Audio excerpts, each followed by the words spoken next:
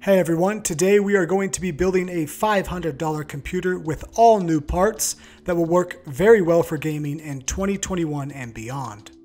With a $500 budget, it is possible that you would be better off looking at getting some components used either through Craigslist or Facebook Marketplace or on eBay.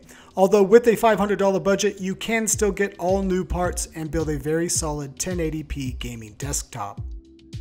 For this $500 PC build, we chose an Intel Core i3-10100, a Gigabyte GTX 1650 Super graphics card, and 8 GB of Team Group's Elite 2666 MHz memory.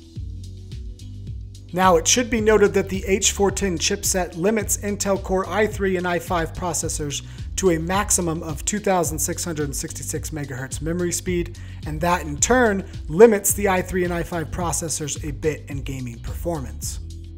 As we have set a $500 budget though, we opted to feature the i3-10100 in this build rather than its main competitor, the Ryzen 3 3100, because the cost of the i3-10100 and 2666 MHz memory is about $10 to $15 cheaper than the cost of the Ryzen 3 3100 and faster memory.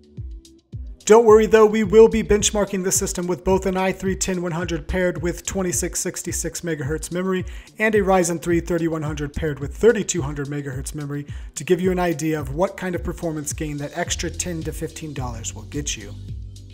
This system also comes with an ADATA 240GB SSD, a 500-watt EVGA 80+ bronze power supply, and a Deep Cool Matrix 30 micro ATX case.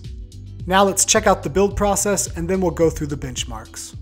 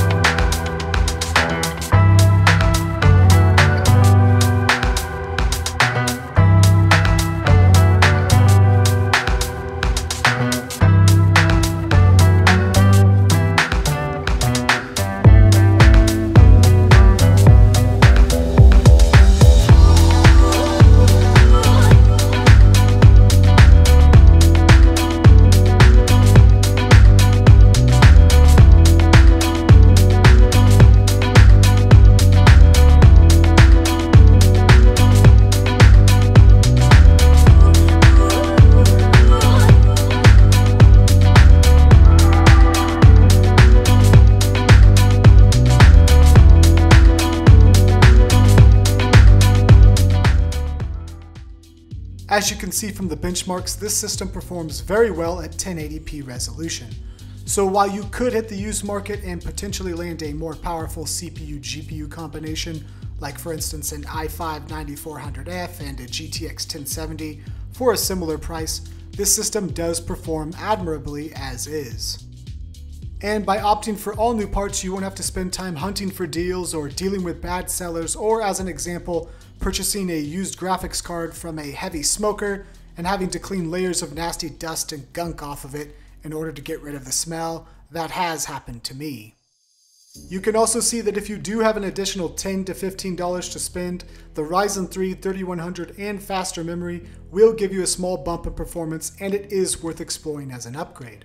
Although for $10 to $15 more, you could also stick with the i3-10100 and get close to having enough to upgrade from the GTX 1650 Super to a GTX 1660. And really that's going to give you more in-game performance than a jump to the Ryzen 3 3100 and faster memory will.